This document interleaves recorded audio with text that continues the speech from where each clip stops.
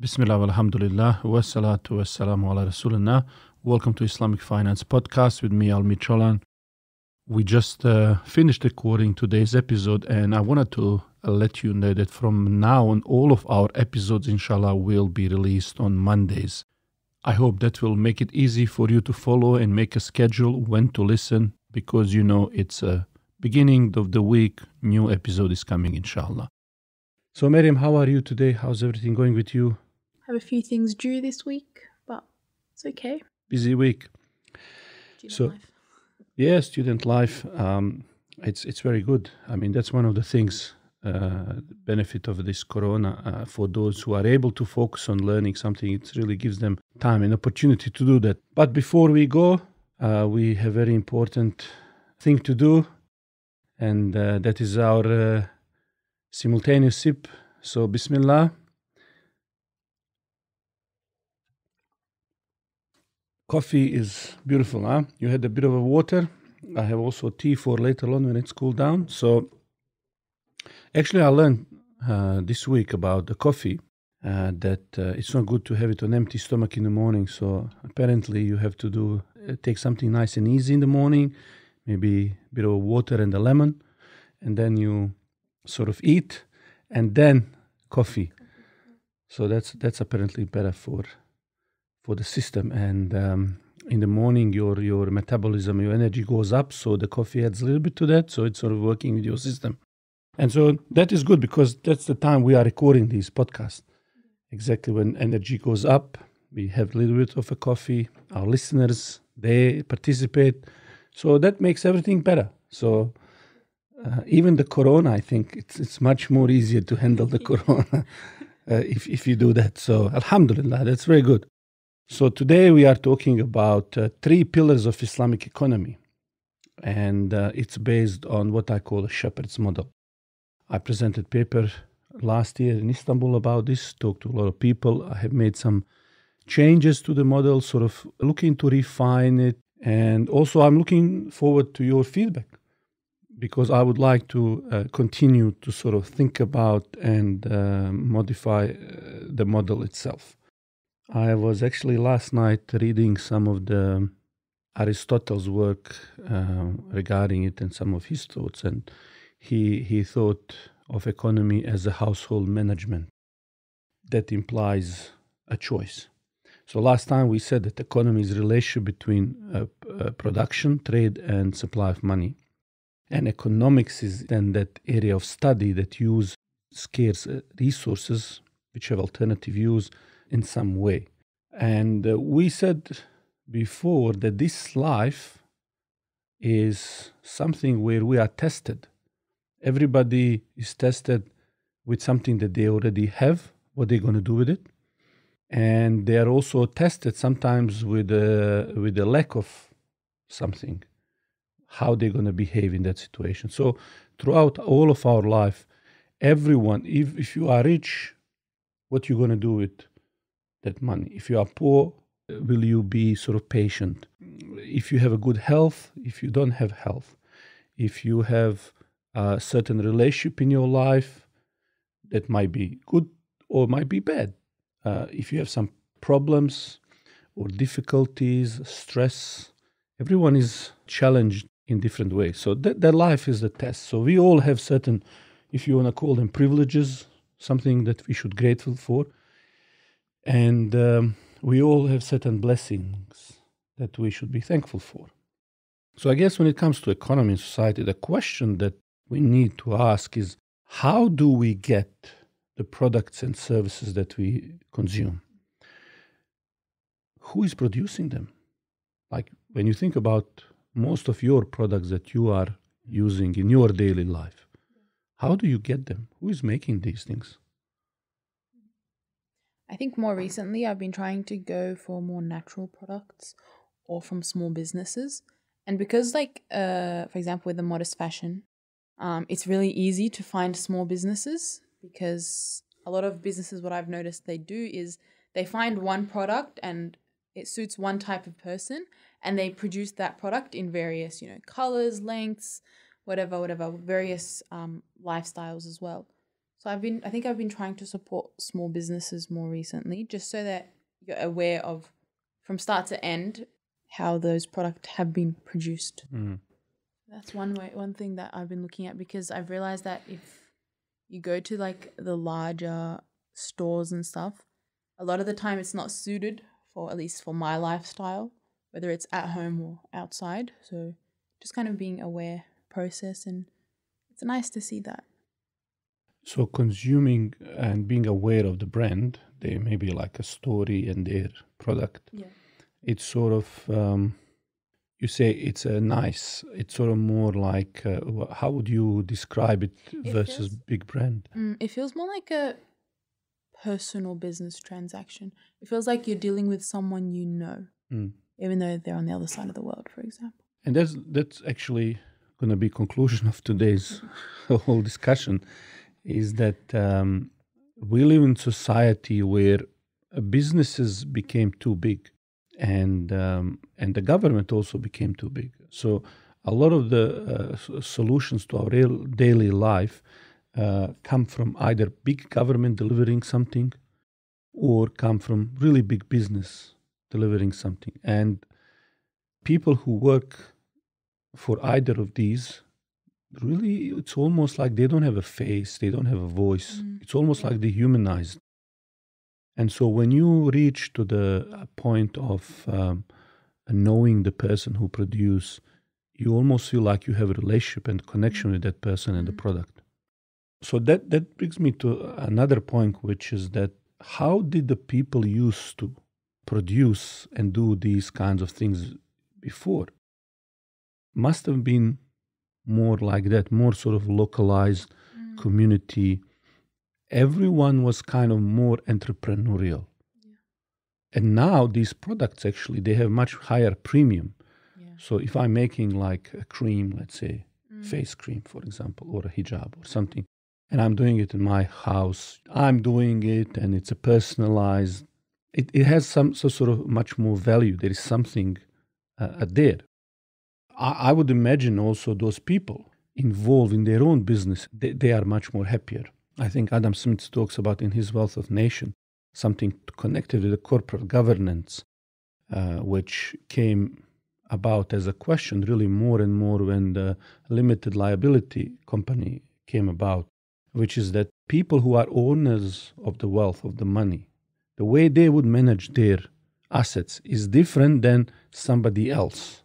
And so that created sort of this agency dilemma, that someone doing something with your money in a, let's say, big corporation, they will do it differently than someone who is directly doing it for themselves, for their own company, and dealing directly with the customers. And so that's interesting that you make, because I definitely sense that there has been a breakdown in the communities. As a society, community, neighborhood, we used to be more entrepreneurial and people were more responsive. That was not only in a sense of producing things, but helping anybody.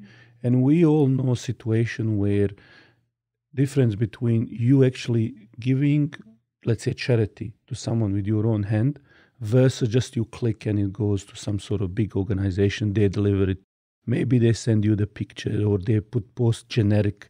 You have that reward, inshallah, for helping, but it doesn't touch your heart exactly. And that's, I think, in economy, what we are sort of losing. We are losing the human beings.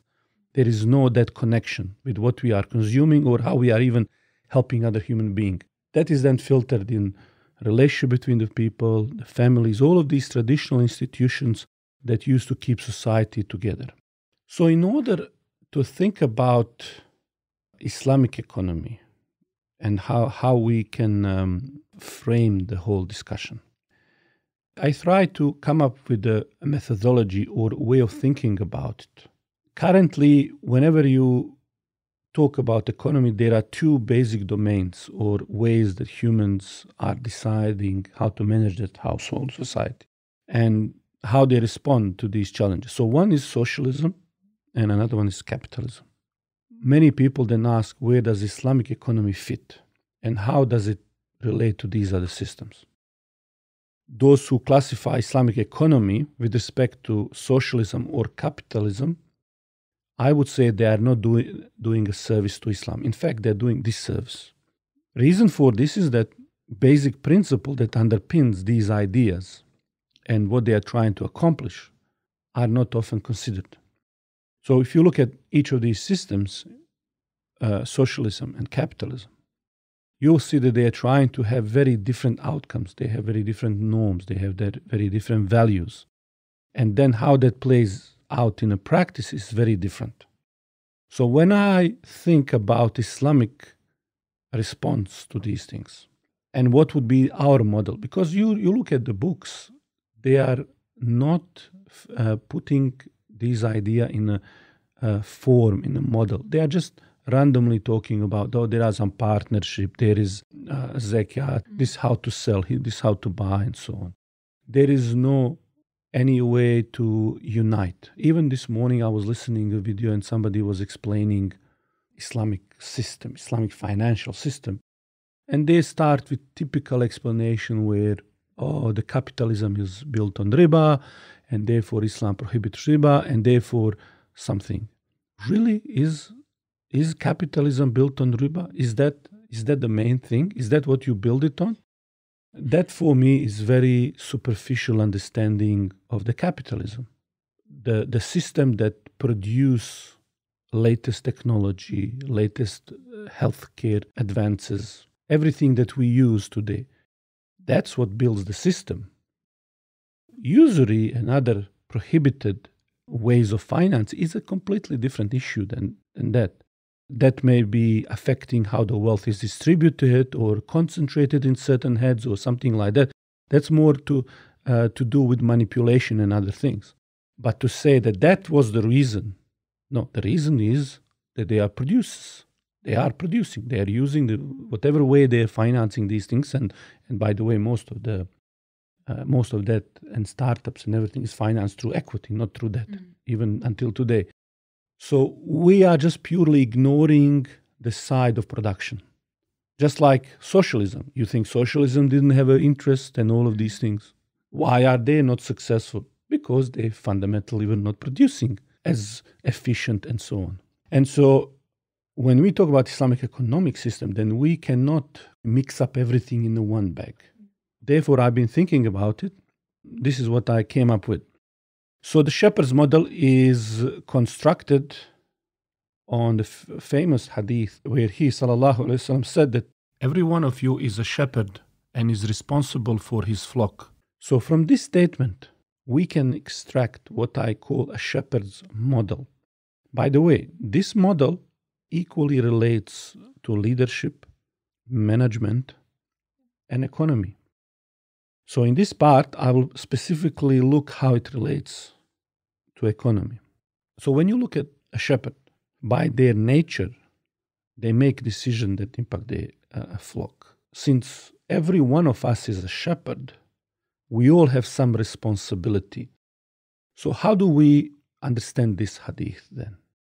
I remember one time I heard my teacher discuss this hadith long time ago. And as for some reason, this stuck with me. So he said, did you ever look at the shepherd? And what is the job that he's doing? When I was young, I remember behind my house in Bosnia, in Sarajevo, we used to have beautiful forest and a green field. And we would always run away behind our houses as a kids. And there were shepherds there. So I remember what he's saying. I can relate.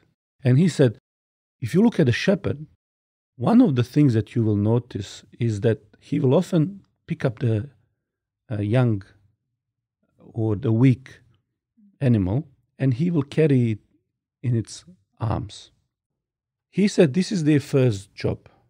He's gently caring for the weak lamb in his arm, and that is what we call to take care of the weak ones. Then if you observe a bit more some of these animals, they might run around. So second job is that he collects the scattered ones that run away. And then the third responsibility is that he leads the strong ones. Where does he lead them? Well, he leads them towards the green areas. So he can see the green area there, or a danger. So he can take them to these areas, and they might not realize what is happening, where is the opportunity.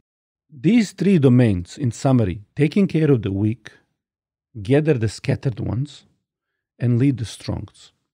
This is the job of the shepherd. So when the Prophet ﷺ talking about, you all are the shepherds, these are the kind of things that we are talking about. This is the functional role. Now, in that time, people understood the role of the shepherd.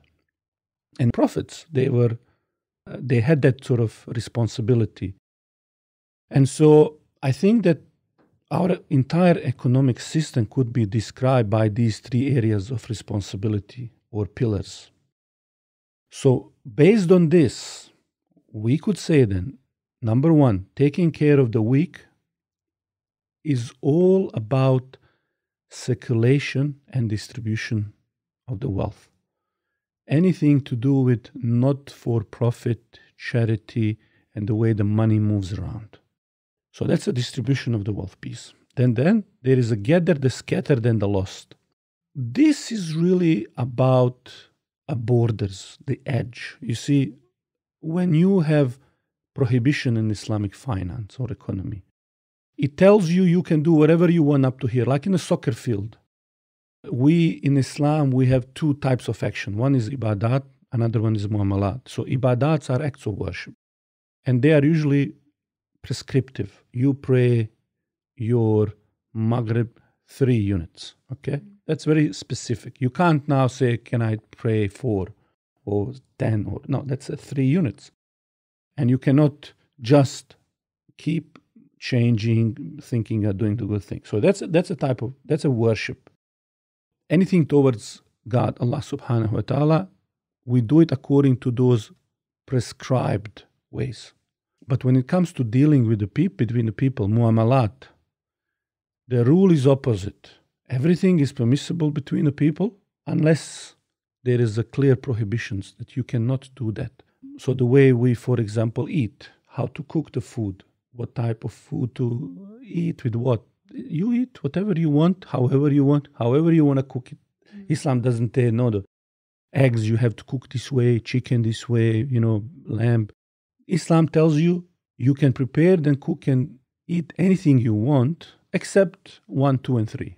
Okay, these foods, don't touch these things. The rest, whatever you want. If you want to eat chocolate with a lamb barbecue, it's up to you. It doesn't make sense, but it's up to you. I told you, I've seen people eat crazy things. Chili sauce with strawberries and things like. For me, but some people, they love that. But now Islam doesn't say, no, it's haram, Islam says, whatever makes you happy, do that. As long as you don't go beyond something that is prohibited or against certain aims and objectives of the Sharia. These borders are there then to define where the game is. And we can think of it like a game of soccer.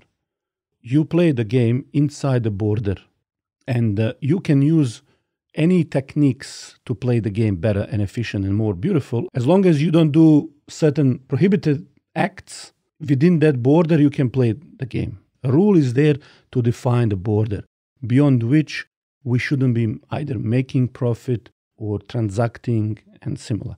And the rule is to focus attention to where the game should be, to make it beautiful and fun to watch. When you are gathering the lost and the scattered one, you really want them to be in an environment where it's protected by these rules and regulations. And one of the aims of the Sharia is protection of the wealth. So it's all to do with protection, individually and for the society. So we could call this gathering of the lost and scattered one, it's related to ethics, rules, and regulations, and I call it protection of the wealth.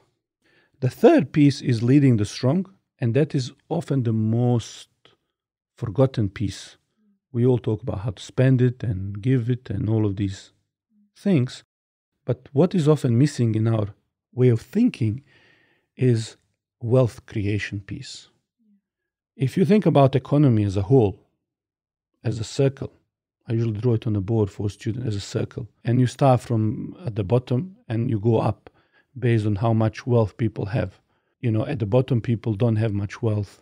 And then the next level, people with more wealth and so on. And then you intersect that circle with different lines and different industries and different things that people consume. Usually more wealth that you have, more you spend. More you can spend, more you can get yourself. Like, let's say even now, this corona treatment. How many people can have corona treatment, buy those cocktails that provide immunity boost to help them? Not many people. Based on how much wealth they have, Islam would prescribe many ways that we distribute and ethically deal with these distribution and circulation of the money. But at the same time, the core component in order to distribute and help other people move to have those services and benefits comes from ability to create wealth, to make money. Okay, and that's often neglected piece. So the three pillars then of economy in the shepherd's model are number one, wealth distribution, number two, wealth protection, and then wealth creation. Does that make sense to you? Yeah, that makes sense. So if we look at the first pillar, wealth distribution. So this is what it said, taking care of the weak. It's where non-for-profit wealth circulates. It's more charitable. It's a first pillar of a wholesome Islamic economy. And it talks about capacity to take care of the weak. This piece really is about moral leadership for the well-being of the society. And it talks about capacity to take care of those who are in need. The function, this pillar, is built on virtues like empathy, compassion, gratitude, where Islam legislates several mechanisms. For instance, we said zakat, sadaqh, waqf, benevolent loans, takaful, even the way it breaks the wealth when you have inheritance laws. In this economic context, we talk about circulation, distribution of the wealth, and Mufti Taqi Usmani explains that objectives of an economic system is that wealth produced in a society must be distributed in a just and fair manner, so that it may not be concentrated in the hands of a few people. There is a short verse that supports this idea, which says, so that it may not circulate only between the rich among you. Quran 59:7. When we talk about this idea, we are not talking about socialist understanding of the welfare state. When we're talking about these things, we need to differentiate between state, business, community, individual, to what degree and why and how this money is circulated, who has what responsibility. So if we look at, let's say, socialism, this task of distribution comes down to government taking ownership of most of the wealth in order to eliminate different classes between people. This idea aims to distribute wealth by focusing on collective need rather than individual efforts. In capitalism, the distribution of the wealth is a concept that is more left to individual and to their kind of sense of benevolence and to handle it as they see kind of fit. When we look at this, we could see that both of these have certain shortcomings. For instance, if you look at socialism, it's built on the idea of atheism. God is out of the picture for them. People, in a sense, and this is maybe a bit ideological sort of framing, maybe some people will not immediately see the relevance of this because not everybody who is atheist is part of those people who believe in this idea. But sometimes we ignore the deep ideology and how it came about, this system.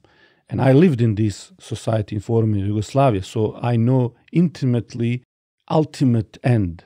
So while we see many Muslims and some Christians and others supporting many of the socialist idea, I think that's come basically from not understanding where it's going. Like how many people do you know that would even think deeply about it? No one. They really look at it on a surface level. Yeah. And the surface level would be like hating the government. Or hating the capitalism. Yeah. And therefore this is alternative. And then they would win over by saying some nice sounding slogans, which people like. But what they wouldn't talk about is that how they're going to pay for it. So you will often see that solution by these people is just take more money from the people and somebody in government will deliver a solution. Yeah? So everything basically runs on that. Idea for these things come basically from atheism. Maybe I'll now say something people will not like it, but when you think about it, you will realize that the essence comes from that idea. And over the time, it manifests like that in a practice, whether we agree or disagree with it. When the God is out of the picture, for those who created the system, people are basically promised that their insecurities and needs will be taken care by the states, instead of individual and community working freely together. So that's a problem right there. And we see that destruction of the families today. Oh, that's okay. We'll just assign social worker for you to take care of you when you are old. Don't need to kids, no nothing. And so we see more and more. That's why that big government is a security and insurance policy for many of the people who think like that. Inevitably, a concentration of wealth and power in socialist system opens the way to corruption and inferior decisions. That's why you see most of the system collapse totally. They're not able to take care of. In the early stages, when they make big decisions, half of the country will do, let's say, manufacturing, half will go do the production, produce potatoes and the grains, and okay, so then progress is fast. But after a while, inefficiency and everything starts destroying the system. And the reason for this is that complex choices cannot be sufficiently managed by bureaucracy that is not based on those specific competencies. If you look at any organization, any, let's say, commercial entity, it's people who deserve it based on the merits, based on the competencies and so on, and all of the skills that work within a hierarchy that tackles the problem, they go up. In a bureaucracy, it's a completely different set of skills and rewards loyalty and party preferences and so on. And when these people manage something, it leads to a lot of different failures. So this way of engaging with challenges of life ends up destroying wealth and incentives and those motivations that produce work. Now, problem with the capitalism on the other side is not simply, let's now just everybody free. Yeah, that's it, free markets. These are all another fake story by those who just blindly following capitalism, okay? On that side, when we talk about capitalism, much of the distribution and care for weak are left without clear guidelines and value-based incentives as to how individuals should contribute to the needs of society. So it's easy to say, have less tax and then everything will be fine.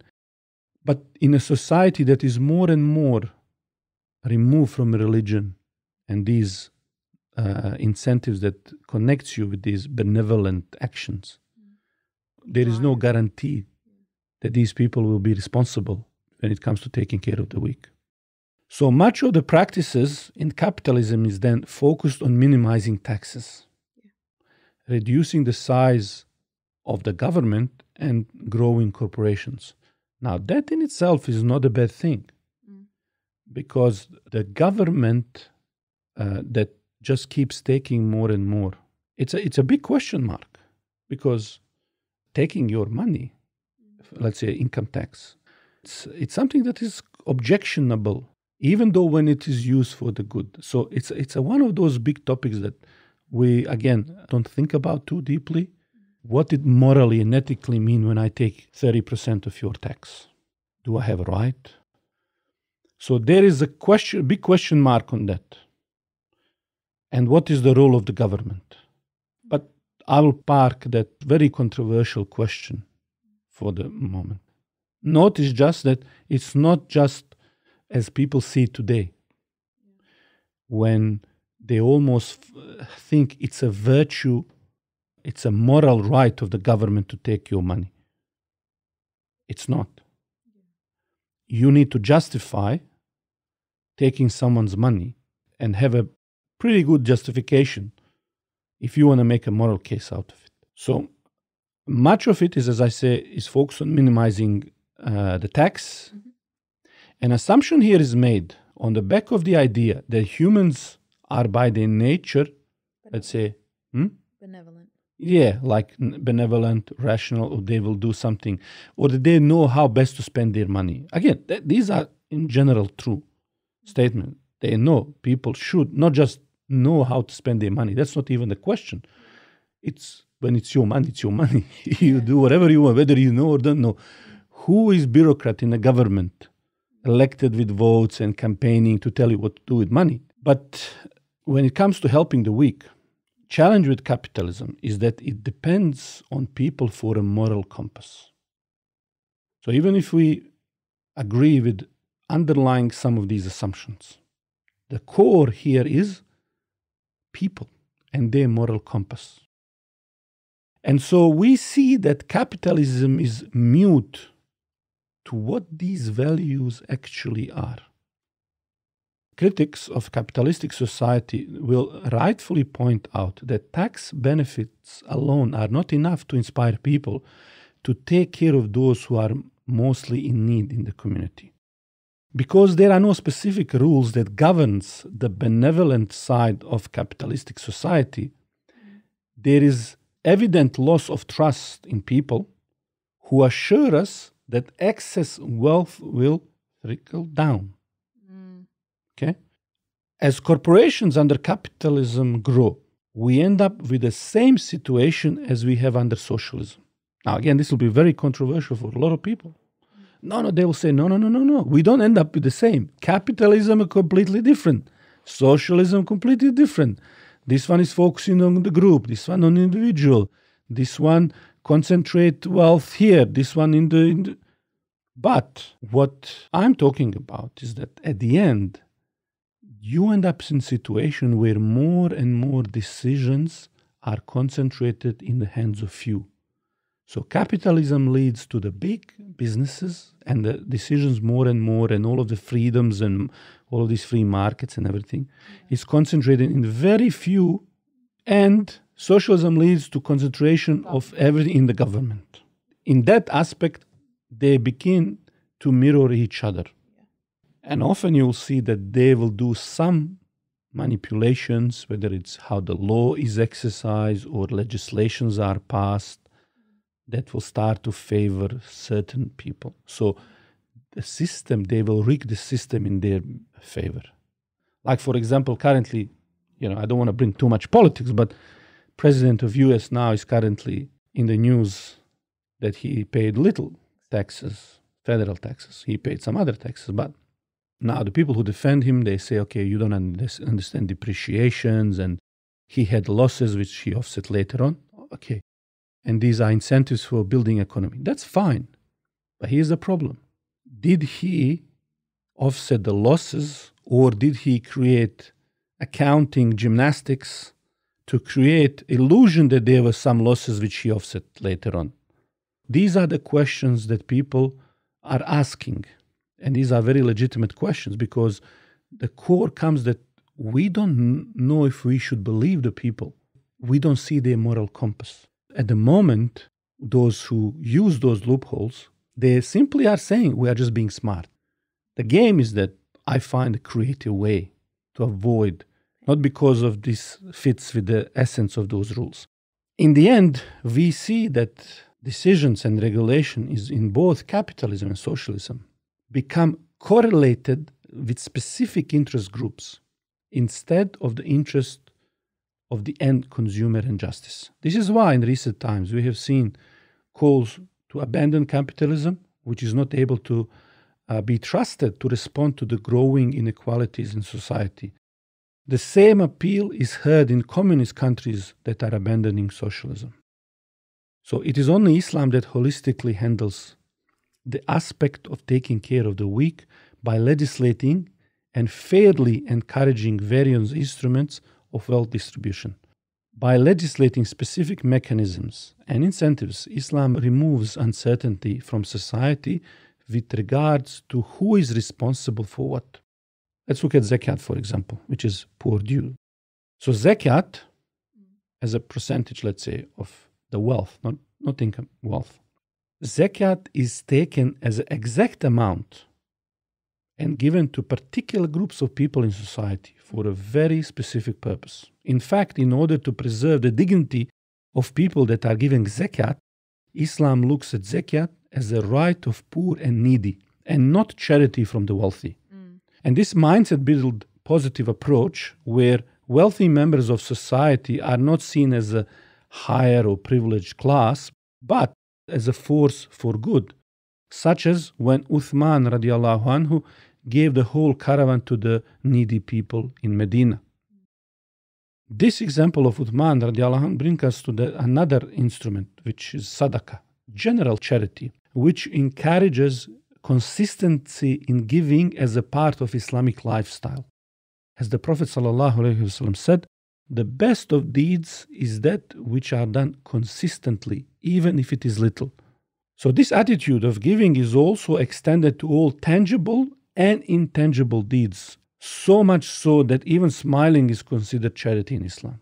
So this shows that the simple reality of life, which is that all of us are in need of different things all the time. Somebody might need food, money, smile, or understanding. Furthermore, institutions such as endowments, waqf, can solve big problems in society. You were recently in Turkey and you saw tens of thousands of buildings belongs to waqf. And you were telling me about one of them that feeds, for example, students. How much it costs to eat, for example, in Istanbul as a student these days. As a student, if you say you're a student, you can eat for 3 liras. You can get a meal with a drink. And how much would that be in Australian dollars? In Australian dollars, that would be like 80 cents, I think, 80, 90 cents. Right. And that's waqf. Businesses and waqfs. Some waqfs give free meals. Some waqfs, it would be like 1 lira and 30 cents of their cents, which would be 25, 30 Australian cents. And I have spoken with the head of Awqaf in Turkey some years ago when he came here. And he was telling me that you have Awqaf there that, for example, take care of stray cats and dogs. You have something like, I think from memory, if I'm not mistaken, there's 20,000 Awqafs with about 80,000 people who work. Another idea, Islamic laws of inheritance that breaks the wealth in society and how it circulates and so on. By circulating goodness in society, we are keeping each other safe. So this generous attitude is a precondition for a society that is built on trust, without resentment, classes and borders between people. And only people who establish these bonds can establish society that even you talked about just now, where we know each other, we trade, and everybody is involved, everybody is in power. Because we are hardwired to be social, to cooperate. This is the building block whose full power will be realized later when we talk about last pillar of Islamic economy. Second pillar, wealth protection. This is where we talk about gathering the scattered and the lost. It's all about ethics, rules, and regulations. When we talk about regulatory protection, it's all about safeguarding the economic system so it does not engage in activities that have detrimental impact on society. At the same time, these rules, they defend against commercial activities that are prohibited, such as, for example, Riba or Gharar and similar. So adl or justice in profit making is to make profit from for-profit activities only, not to make profit from activities that are not supposed to be for-profit activities. And this is a handful, but later on we'll explain what this whole piece means. It's a very interesting discussion, but it's a very complex for this time to go too deeply. So these rules prevent activities that might undermine the trust and spirit of partnership in society. Example, deceptive financial techniques and transactions that profit from others' ignorance. Example is most recent global financial crisis. Many regulators limited, for instance, financial practices known as short selling due to their harmful effect on real businesses. but lifted them soon after the crisis was over. Unfortunately, the lack of regulation and consistency can move system towards creating incentives that reward those who can take advantage of weak members in society. So with subsequent post-GFC bailouts, we have seen the emergence of a hybrid economic system that often combines the worst elements of socialism and capitalism. And that's where we are today, because there is no system that's purely capitalist or socialist. They are always these hybrid. Post-GFC, we have seen the worst of both combined in the way that the stimulus and the whole response was working. And one of the economists that predicted a lot of these problems, Nouriel Roubini, noted when profits are privatized and losses are socialized, we get sleazy capitalism and corporate welfare that becomes public bailout of reckless lenders. When they profit, they all become capitalists. When they are in a loss, and this we talk about America, when they are lost, then we become socialist and we spread the losses. And that's where the unfair system comes. So people who are purely ideological about any of these systems, they don't recognize a lot of these things. But after Corona, we have another problem. We have the third issue, which is that debt is nationalized in massive ways. Look at us in Australia, 25 million people. So far, stimulus in terms of a debt, hundreds of billions of dollars. I think I read this last one was 300 billion, just for a couple of months. What were the main problems during the 2008 financial crisis? Well, there are two very small points I'll just mention here. Is that one was speculative trade with various financial instruments that Islam prohibits, and the short selling I mentioned. This is the sale where you sell something that you don't have, which Islam prohibits. And the other one was artificial creation of debt with financial instruments that utilize sale of money to make a profit. Both of these transactions are prohibited in Islam. So, for instance, Prophet ﷺ said, it is not permissible to lend on the condition of a sale or to have two conditions in one transaction or to sell what you do not have. That's eliminate short selling and these other speculative instruments. And another hadith, it says, do not sell gold for gold unless equal in weight. And that eliminates packaging debt, securitizing it, and selling it like we have seen CDOs, those credit default obligations and other instruments. The purpose of this prohibition in Sharia is to eliminate lazy mentality that seeks to profit without providing real benefits of the society. So this is what we are talking about when it comes protecting the wealth, rules and regulations.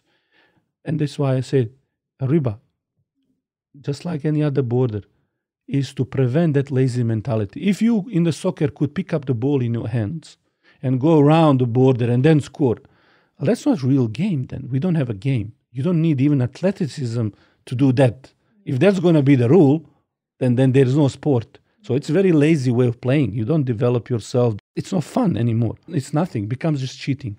Islam tried to eliminate this lazy mentality that seeks to profit without providing real benefit, or to profit from certain speculative transactions that profit from catastrophic market events. Therefore, we could say that benefit of these Islamic commercial regulation is that it links profit incentives with work that is solving real needs in society. We only win as a society if our wins originate from the benefit that we produce in that same society. Unfortunately, most of today's regulatory principles rely on limited human perception and lack of objective grounding. And so this pillar deals with avoiding injustice and zulm. The third pillar. So the first pillar, we said, distribution of the wealth, is taking care of the needy and weak and so on. Right? These are not commercial for-profit transaction. This is not what growing economy. This has different impact on economy. It does to indirectly impact the growth and everything else as you bring people into economy as participants. Okay, but this is consumers. The third one is the rules of the game. This is the gathering, the scattered ones, the ethics, and so you are leveling the playing field in terms of the ethics and regulations. And that incentives for producing work are connected with you producing the real benefit and not trying to profit from people's ignorance, from some speculative, harmful activities and so on. Now, the third comes to leading the strong. This is the wealth creation. Now, this is where real economic, commercial, and financial, this is where the engine of growth of economy is. This is where surplus is created. This is what powers the first category so you can give. This is what is regulated by second category. This domain is connected with entrepreneurship. It drives human potential towards the justice and thriving economic system. If I just look at this domain at the highest level, when it comes to producing the goods and services, this benefits people because it helps them to take care of their needs. As well, it creates the jobs that people can do to take care of themselves. But the idea here is that it becomes much more culture of the whole society. In every society, you'll have some big businesses, middle businesses, and small businesses, and some people working for someone. But the core backbone on every society is that middle. You want the strong middle. This is your back. So some of these people will have huge businesses and some challenges require really a massive number of people to cooperate to solve them. For example, let's say you're making a car factory. You need a huge business. It's not going to be the backyard, small business, operation. But what you don't want to lose is that entrepreneurial risk-taking community that is able to tackle with new things and so on. To give you a simple example, look at now Apple. Many people think, okay, who can now compete with Apple in terms of the iPhones, MacBooks, things like that. And I was speaking with my son, your brother, the other day, and he told me something very interesting.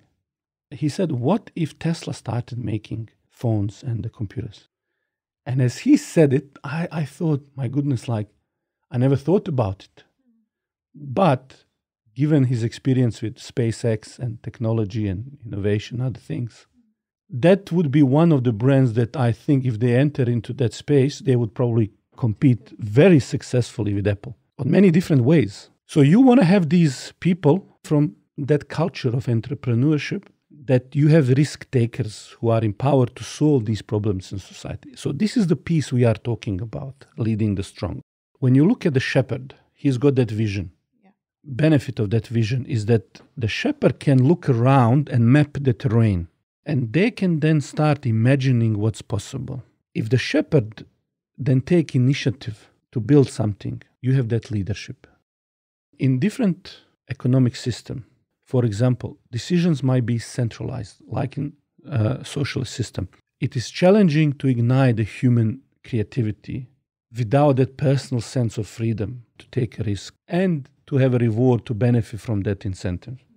That is why we can see countries where socialism used to dominate for a long time, like China, Russia, and India. And we'll talk next time about, for example, China, how it had to eliminate these constraints in order to create hybrid system that it is now. But while they were under this restricted, centralized decision-making system, they were not very successful. So they had to integrate some free market mechanism in order to deal with complexities that modern economy and business demands.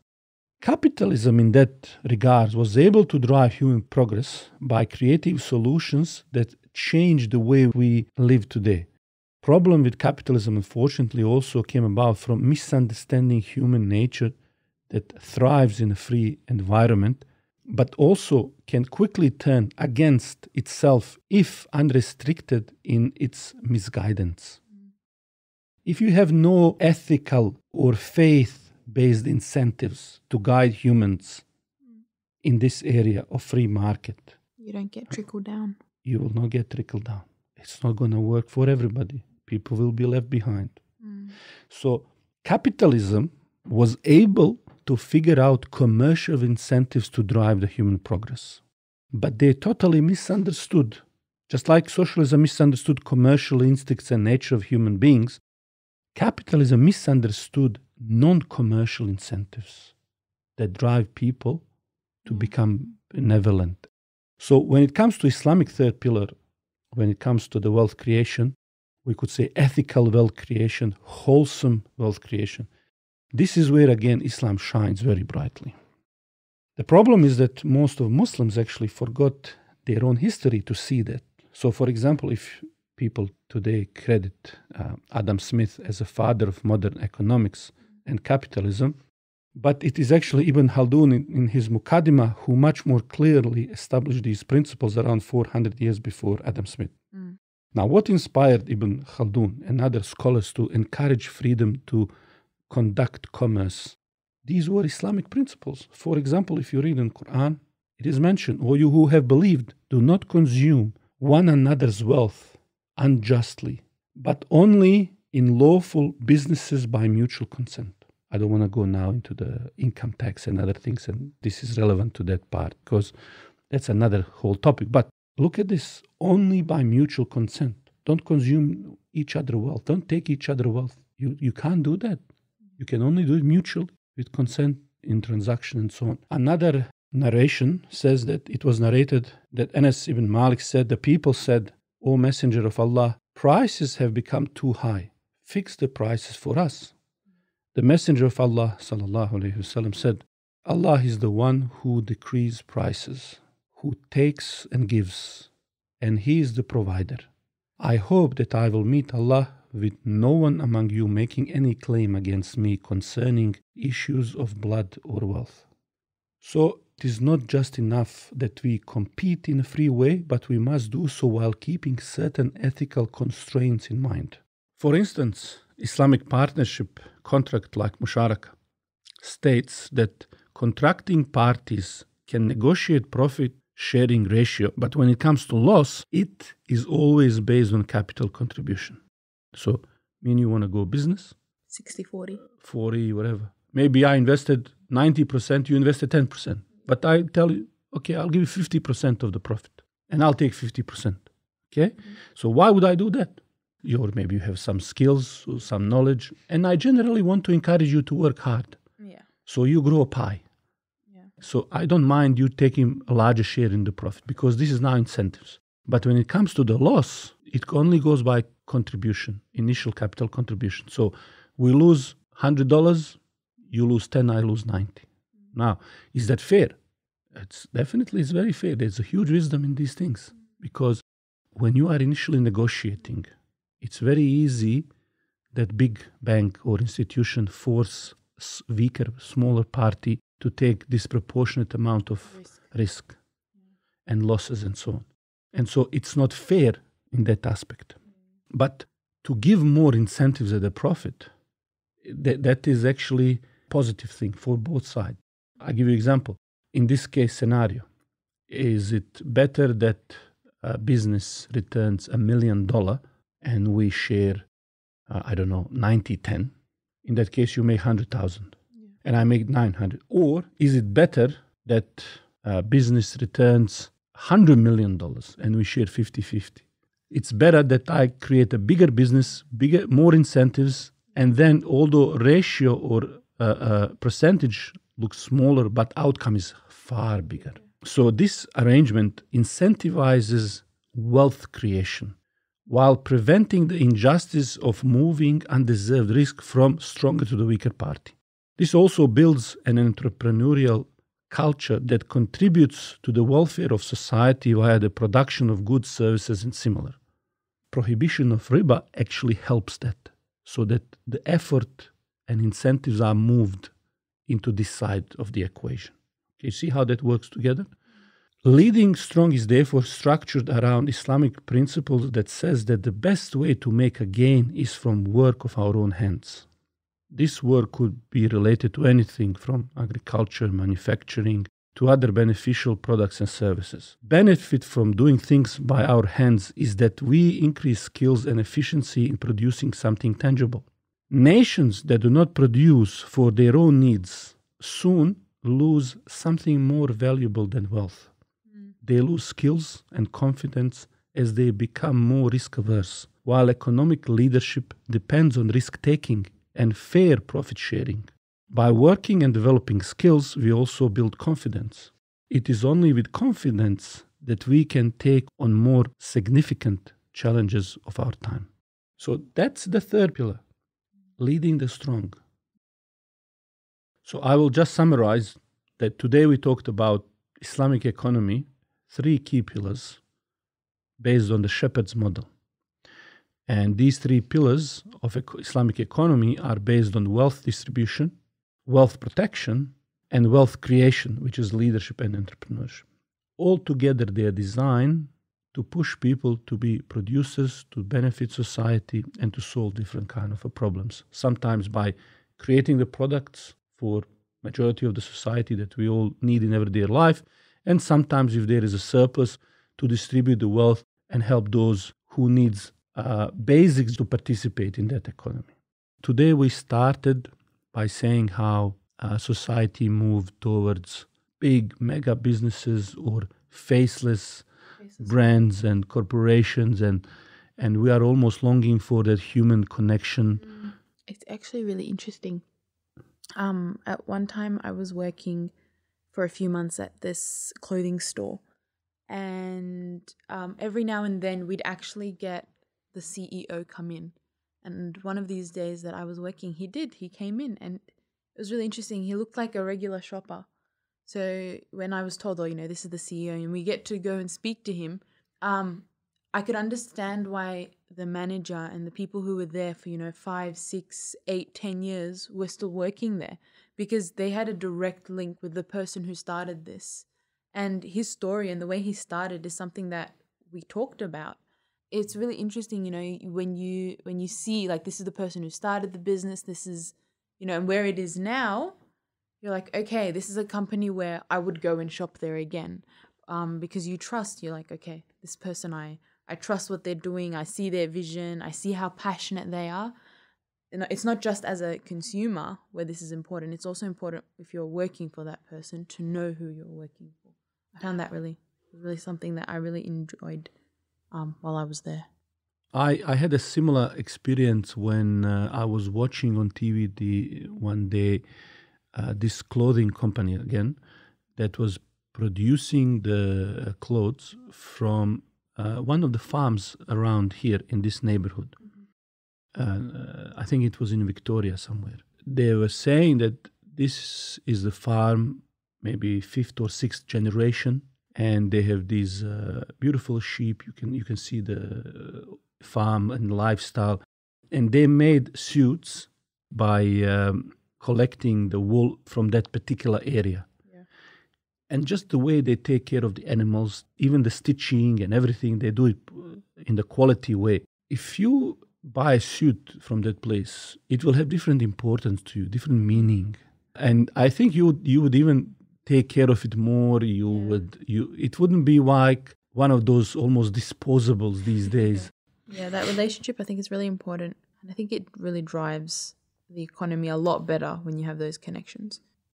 Structuring economy on the right pillars with the right values will increase participation, and it will be much different than I think what we are seeing today. And the idea really is to have society that is much more happier at the end. Yeah. I think having values as well, having like value-driven society, value-driven consumers and businesses, you'll reward those risk takers, and you'll reward those who take the initiative as well. Okay, so that's it from us today. Inshallah, we'll see you next week. Don't forget, next episode from now on will come on Mondays, inshallah, midday Australian time. You can send us your questions, feedback, and you can join any of our social media channels that are there on our website. I would urge you to join our mailing list so that you get notification when these episodes are released. Take care of yourself and stay safe. Assalamu alaikum wa rahmatullah.